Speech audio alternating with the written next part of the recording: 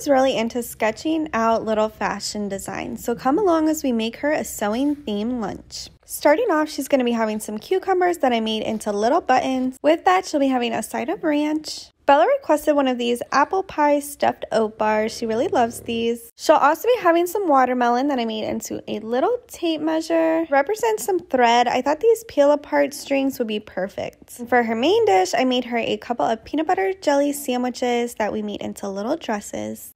And we're going to go ahead and add some food picks for a little extra decoration. In this little push pin one and a little button. Then we're going to go ahead and close up our Yum box and jump in with this cute napkin. For her silverware today, she'll be using this pink sparkly set. She loves this one. And for her drink today, she'll be having Happy Water in Pure Punch. And of course, we needed a little note to match. For her lunch bag today, she's using this Benko Kids one. And that's it, guys. Come back later today to check out her matching snack